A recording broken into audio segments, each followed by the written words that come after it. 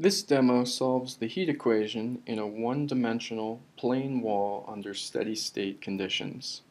The boundary condition on the right-hand side of the wall is a convection boundary condition with an ambient fluid temperature of T sub infinity R and a heat transfer coefficient of H sub R.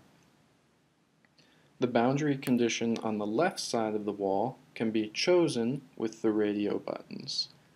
You can select a constant surface temperature at T sub SL, a constant surface heat flux at Q sub S double prime, or a convection boundary condition with ambient fluid temperature T infinity sub L and heat transfer coefficient H sub L.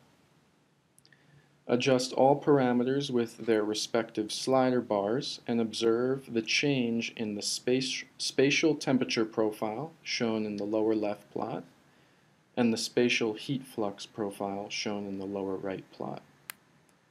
The uniform volumetric heat generation rate Q dot can be changed with the slider bar, and the thermal conductivity of the wall can also be changed with the slider bar. Note that to simulate a constant surface temperature on the right-hand boundary, increase the heat transfer coefficient H sub R to infinity.